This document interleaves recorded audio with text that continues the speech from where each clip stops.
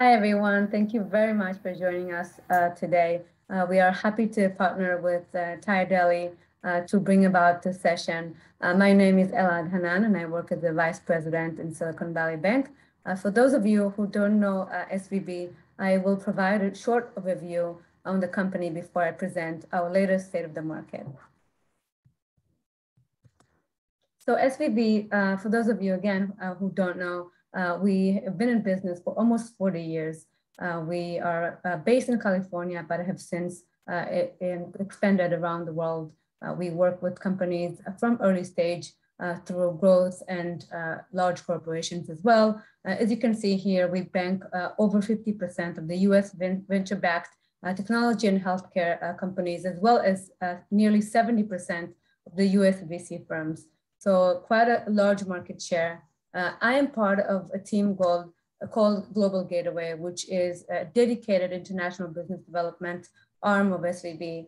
We work with companies and VCs from emerging markets, including Australia, New Zealand, India, Middle East, North Africa, and Latin America.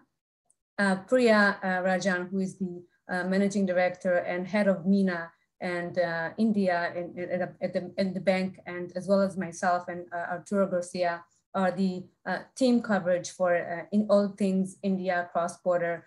We work with these companies and the VCs as they expand their global footprint and as they expand to US and overall global markets. I would like to present to you at this time the state of the markets, our latest version of it. We all have seen the tremendous growth that has happened in 2021. And in the slide here, you can also see some of our predictions in going into 2022. As you can see here, we've broken this up to 4 categories: fundraising, early stage, late stage, and exits. So as I mentioned earlier, we've experienced a tremendous, record-breaking year in 2021 on all fronts. We've seen massive liquidity in the venture ecosystem, higher revenue multiples, high valuations, and robust IPO and M&A activity. As we go into 2022, we are likely to see a decrease, or what we call a healthy downturn in the VC venture ecosystem. That obviously will affect the IPO market, but that said, given the market still needs liquidity, we are expecting to see more activity in the secondary market.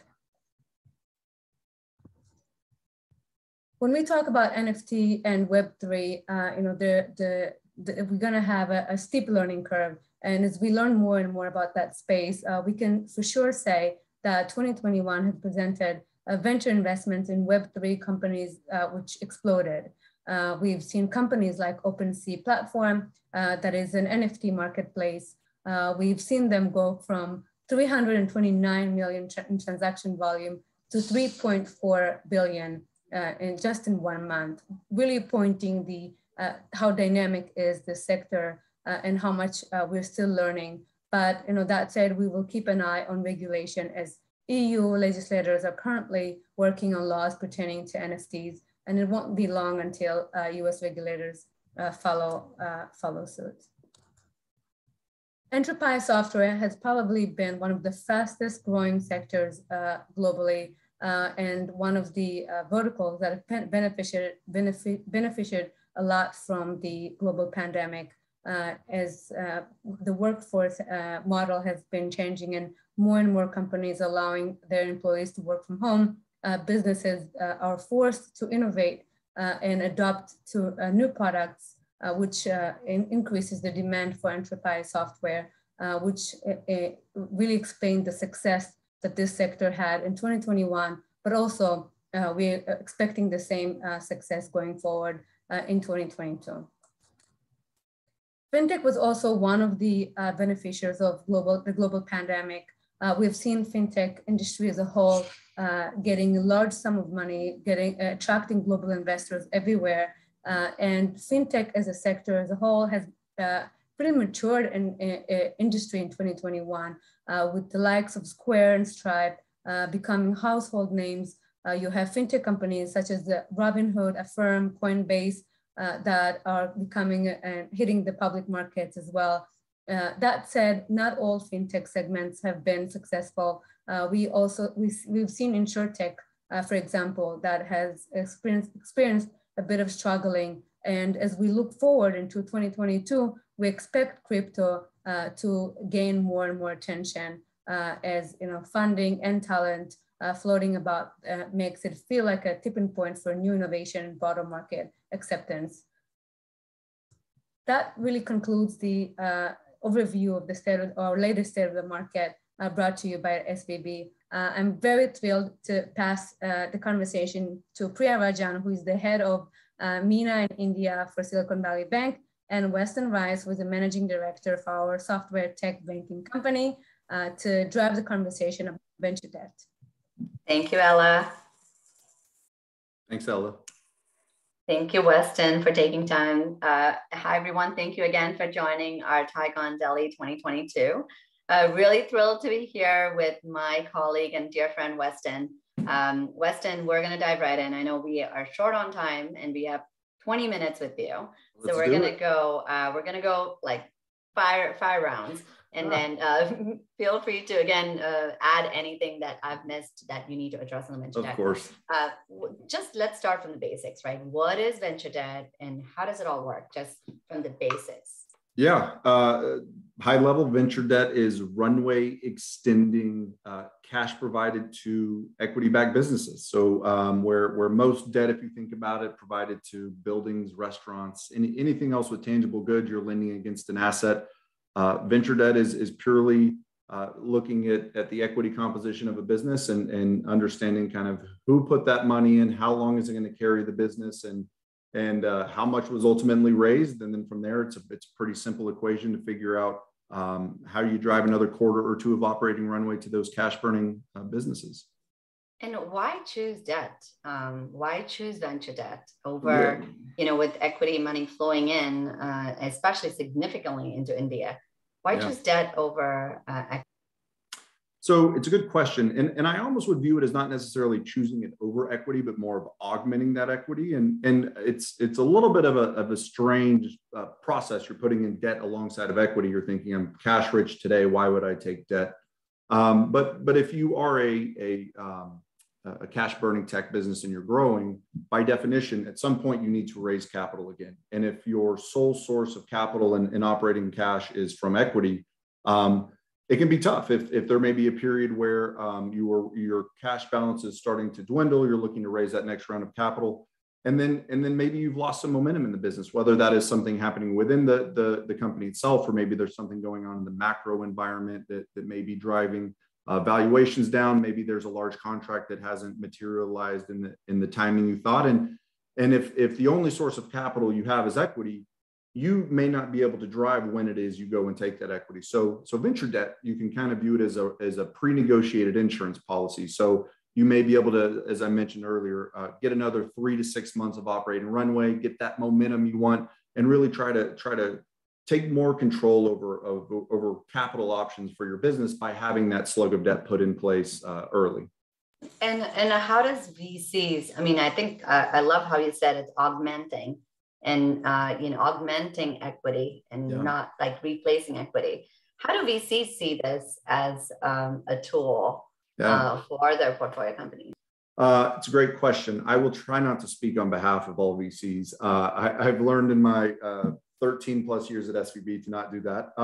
But I will say this debt is viewed in partnership with equity. And if you want to call venture debt what it truly is, it's investor dependent debt. Like I mentioned, we're looking at who put this money in, how much money they put in, and how long is it going to carry the business. And it's very important to us when we're looking at venture debt to talk to these investors. Why did you put in this money? Help us understand your investment thesis. And then ultimately, what does success look like for this company over the projected runway?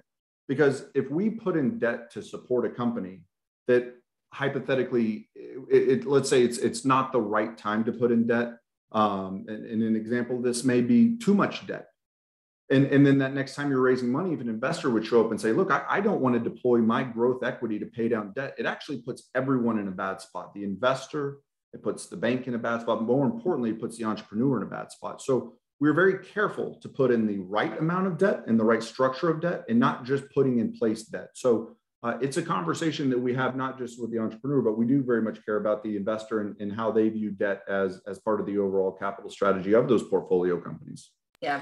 And we worked on several of those calls together. And I would echo those sentiments from the VCs when I talk to them as well. Again, it's on case-by-case basis. Absolutely. And absolutely, you need to go double click on each of them to find the right fit. Yeah. You mentioned about the right time. So what is the right time? I know folks listening today are probably now getting excited. Okay, there's maybe another avenue for access to capital, but I want to set the right expectations on avenue to access to capital. So I've been doing this forever, and I still don't feel like I've come up with the exact right way to describe this. But the way I will reiterate a point I just mentioned, we're not in the business of pushing debt to companies, but we are in the business of pushing information and pushing optionality. And the one thing about venture debt, different than every other bank product out there, is that it's time sensitive. Whereas most bank debt and most kind of debt-like vehicles, there's an operating covenant, which means so long as a company hits that performance milestone, whether it's a liquidity test or a performance test, you will always have access to that capital. The difference is venture debt. There is no operating covenant. We don't want a young cash-burning business to be navigating its company based on the operations and the needs of a bank. So what we tell people is there's a bit of time sensitivity around this venture debt. As I mentioned, we are looking at the equity composition of the company. When did you raise it? How much did you raise? And that's a big deal to us. And so what we oftentimes recommend is let's have the conversation right about the exact time you're raising this equity. And we'll tell you the window you have to put it in place. But if you get too far away from that equity round, that cash you raised is now burning down. The sentiment that your investor shared about the excitement they put in may be softening a little bit. So it's not to say that you have to do it the day of, but at least we can set the framework to say, maybe you raised 24 months of cash runway. In the next 6 months, let's look to put something in place if we're going to do it. Because the worst situation is, rewind, where were you at? March of 22, go back 2 years from now. We're all figuring out we're going to work from home. We had these companies that showed up and said, I raised equity 2 years ago. I'm ready to do it. And we missed the window. So again, pushing information to say there is a bit of time sensitivity here, and let us explain to you why that is. And then you and your board, your investors can decide, is this a good strategy and is this the right time? And then we go from there. But there's nothing that we come to show up to a meeting with a company and say, here's your term sheet today, let's sign up. It's to say, based on what we know of the company and your equity composition, over the next 3 to 6 months, give or take, this would be a good time to explore this. Thank you. Thank you for being candid. I think two follow-on questions to that one, just so that the context, because the folks listening here today are kind of global audience, but there's a significant portion from India listening in as well. So to clarify, we're not a licensed bank in India, so we won't be able to lend into India. So what is the typical structure for the cross-border companies that you see that come to your table? Yeah, well, I think Priya, you probably taught me this playbook, but I'm happy to talk to you about it from my perspective. So to your point, I sit in San Francisco, and there's a lot of overlap between India and the executives that are building their companies there and wanting to come into this giant US market, right? And so a couple of things that we look for that are going to be important is really, if you're going to partner with a bank that is lending you venture debt, unlike a debt fund, and we can talk about that later, but a bank is going to ask that you move your primary operations to that financial institution. It's just part of a regulatory narrative to say, like, if you're going to lend this debt, stay close to the collateral, stay close to the company. Now, if a company is 100% managed and 100% running in India with no expectation of coming to the United States, you don't want to move your financial operations to Silicon Valley Bank to where you're going to constantly be having to move money back and forth. It's not an efficient means. Like we really value looking at relationships where we can add value beyond the debt. And so we talk to these executives and say, if you're planning on coming to the United States, let's talk about what that road plan looks like. Let's talk about, is this something your board is encouraging too? And maybe you're raising from your Series A or B may have a lead or a new investor from the United States that is encouraging you or helping you get into this new market. And there's just a couple things we do want to understand, maybe where that intellectual property sits or is planning to sit. We want to understand the roadmap for how you plan on building customers, building an office, building a team here in the United States. And much as we mentioned earlier, we want to get that sense for where's the company today, where are you going? And we can very quickly set the framework to say, whether it's us or a partner either in the US or in India, there's a lot of different tools in the debt world. And our job is to help you understand what those are and then really understanding how to maximize the value of that debt as part of your overall capital strategy. Did I answer your question, by the way? That's perfect. That's perfect. I just wanted to reiterate that the folks listening in, you would need to have a Delaware entity, I would say, as a starting point, and need a US denominated kind of a banking need, right? Because a lot of the questions that I do get is, hey, I need an INR debt. Can I get? Unfortunately, not. So that's one of the main things I wanted to clarify. I would even offer a little bit, maybe if I can add on to what Weston is saying, Please. Where if you're thinking of raising an equity capital, talk to me and Ella, who you heard before, even before raising your equity round, because that's kind of where we can even start that relationship early on to get you to when there's a venture debt need, we can obviously loop in the right team members, including Weston. So I think that's where the criticality comes in. So Weston, just what you mentioned about equity raise. What is an equity raise? Like, what do you define? When is the right time for that? Is that because now it seems like all these numbers are kind of shifting upwards? So what's the minimum that folks need to raise, or is there any set of who they need to raise to qualify, or maybe not? No, it's a great question. And I don't want to skirt by something you just said, and that's talking to your team. If you're an entrepreneur building a business, surround yourself with partners that understand what it takes to scale a tech company. And I think SVB is very good at what we do. We're very plugged in, but also we have partners in all areas of this tech ecosystem to help you grow, whether that's commercial insurance here in the United States, whether that's moving money internationally, we can help. We have partners that can help. You want to build a network of trusted advisors around your company so you can focus on the things most critical, hiring the right people, building your software efficiently, and going and winning customers. Like, you don't want to spend a bunch of time trying to explain to a bank what SaaS stands for. That is not a good use of your time. So you mentioned something earlier, Priya, about talking to you early. Everything that we do at Silicon Valley Bank is meant to be proactive in terms of showing up and saying, you can do that, but maybe here's something. We work with the majority of US tech companies that have gone public the last several years. So we can extrapolate backwards and say, the most successful companies we see up here did this early. Maybe it's something to think about. And so if we can help you set the framework to scale efficiently, we should. And that's what your team has done beautifully for these cross-border businesses. And this dovetails into the narrative around, like, when is the right time? And I think the conversation, you can never do it too early.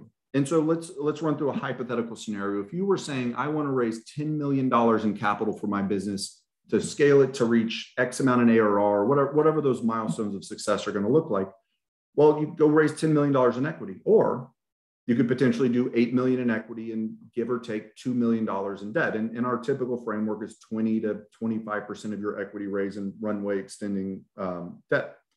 So if you've already thought that 10 million is the right amount, maybe that is a good conversation. But if you've already locked in 10 in equity, my guess is your investors are not going to say, sure, we'll take 2 million back. They're very excited to deploy that money into your business. So we're always here. It is literally our job to have those conversations early to say, if you do this, then maybe this is where SVB could come in and step up. So we're fast at those conversations. We've been doing this for a long time. And again, it is equipping you with information to understand your options. But for companies on that equity round, typically I usually say 20 to 30% of what you raise in runway extending capital, that oftentimes translates to 1 to 2, maybe slightly more quarters of operating runway. Today's capital world is a little weird, so it's changing. But in terms of like the equity composition, it also kind of matters who it is.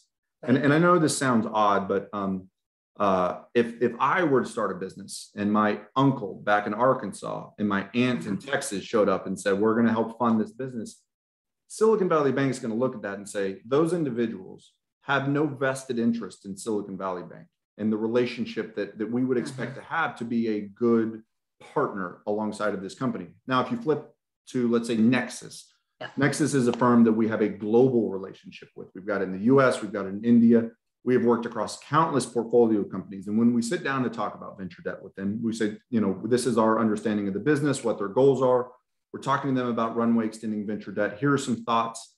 We have done this, Priya, you'll know more than I will, but I can't even tell you how many times. And what is important there is not necessarily this transaction, but the dozens of transactions we have before and that are in place today. And when things go bump in the night in the economy, or something may be going bad for this like one particular company, it is the relationship of these two big organizations, Silicon Valley Bank and Nexus, that is the value of this relationship. And not if, you know, my aunt and uncle say, you know what, Weston's company's not working, we're out. Good luck, SVB. There's no historical relationship. So when we say that it matters, we're usually looking for institutional investors that have got some semblance and understanding of to say, this is how much we put in, and maybe we have reserves, and these are the expectations to access those. So I don't want to say, go raise $4 million and we're in. That's not it's too simplistic. So it is a little bit of who those investors are, but a conversation we're always willing to have. No, well said. Jishnu is probably feeling the itch right now, talking about Nexus, but all things good, Jishnu. With that said, I think, well said, absolutely the right approach to go through.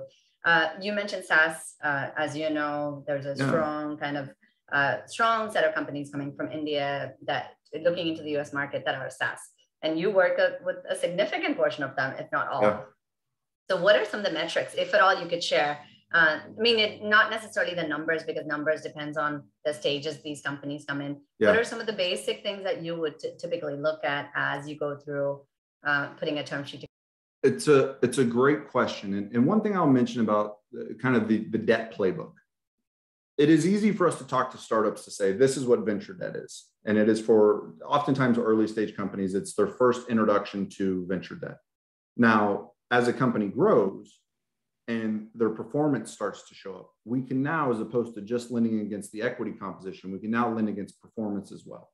So as a company grows, and we've got to be better at this all the time, is setting the playbook in front of these companies that says, as you grow and as you evolve, here are things that also show up as a tool potentially for you to use. So whether that's an MRR based line of credit, and typically as a company, I would say reaches $8 to $10 million in ARR, they could get a recurring revenue based line of credit, which on top of venture debt, you start to expand the tools that you have to augment the growth of the business, where, you know, venture debt does take a very small piece of equity as part of their composition because there's no operating covenant.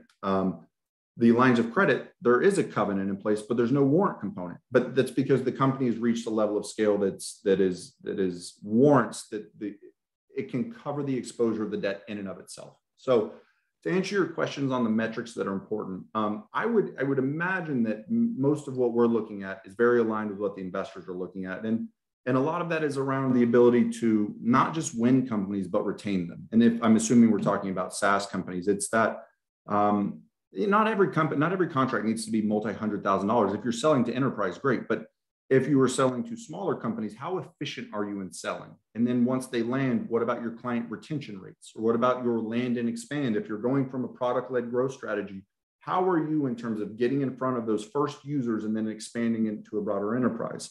And I think a lot of what entrepreneurs are doing, you're building a vision. And when you're talking to entrepreneurs or talking to Silicon Valley Bank and saying, this is this amazing software, this is how we want to get it in the hands of customers, I mean, that's by definition a successful business. The nuances around that, you know, balance sheet centric things, efficiency of cash, I think those things typically work themselves out. If it's something you're not very confident in, there's a lot of people out there you can bring in to help. So most of what we're focused on, most of what, you know, we're looking at is going to be on that income statement. What's that what are those MRR trends? How efficient are you in bringing it in and then retaining it? And then beyond that, whether it's the specifics of a particular business in that industry, who knows what that may be. It's just make sure there's an alignment between you and your board members on what success looks like, and track those metrics each board meeting so that you can talk about where there's success and if there is room for growth or improvement. You know, talk to me about are there folks out there that you know that may help or may have a good insight into whatever that particular need may be. Great. You know, how about the competitive landscape? Like, I know that there's from a pricing perspective, how do we stand in comparison to others, or may not even be comparison to others? How do you even price, you know, venture debt in this current environment? Yeah, well, our prices win every time. Don't ask anyone else. Of course. It's a fair question. So venture debt, for the general composition of venture debt, the key attributes of venture debt are this. It's how much money do you get? That's important, right? You don't want to fight over a $10,000 loan. It's how long do you have to decide whether or not you want to use it. So when I mentioned you put it in place alongside of equity, you typically don't have to draw any of it. You may have 12 to 18 months in your draw period. So that is 18 months to decide if you even want to use it. Most companies never draw it down. It is that pre-negotiated insurance policy that is there to use, but you may not need to use it. It's great if you don't. The interest rate, our typical, I'm going to ballpark it and say 5%. Is our average, somewhere between 5 and 6. It's very competitive market, so likely in the 5, slightly more range. But if there's nothing funded on your loan, there is no interest payment. So it's an interesting thing to know and to negotiate. But if there's nothing funded on your loan, I would probably deprioritize that. The other part of this is the warrant. Now, as I mentioned, there's no operating covenant. So we are taking equity-like risk, so we get a small equity piece of our composition, or excuse me, our compensation. And in our typical approach, got to be careful saying this on a recorded call, is somewhere going to be probably between 20 and 30 basis points, which is 1/5 of 1% of fully diluted ownership, and about half of that at close. And so the overall composition, we don't have like an upfront fee or things like that for loans, but granted, everything is nuanced for the particular business and the particular opportunity. But from the overall compensation perspective, if you gave up, let's say 18% of your company for that Series A, and let's say that's a $10 million Series A, and we're giving you another $3 million in debt, but we want 12 basis points to close, you went from having $10 million of equity for 18% of your company to $13 million of capital for 18.12%. And to me, that's the conversation that an entrepreneur and their board member has to have to say, is this worth it? Is this something worth putting in place? And to us, again, we're not in the position of pushing debt. We have, the bank's doing great. And I think that it is worth exploring. There are a lot of other players out there. There are debt funds that they can get slightly more creative, but their cost is slightly higher. We are a commercial bank, so we make a little bit of money across this whole relationship. So we actually keep our debt prices down, but they may have a bit more flexibility. So we will oftentimes make introductions to other partners so that you can understand what the best option is, not just the SVB option. We're always looking for what's the best option for them, Exactly. and what's the long-term option. So this is just the start of the journey, and Weston, you and your team are with the company all the way through the finish line. So that is the value that cannot be kind of compensated with any little pricing differential that you'll get.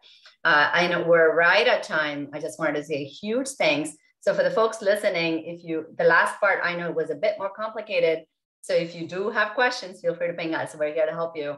And, hopefully any questions you have, either you can DM us on Twitter or LinkedIn, and happy to address any questions on venture debt. Again, Weston, thank you so much for taking time. I appreciate, as always, your partnership. Thank you, Priya. Thanks, Ella. Right, take care. Bye-bye.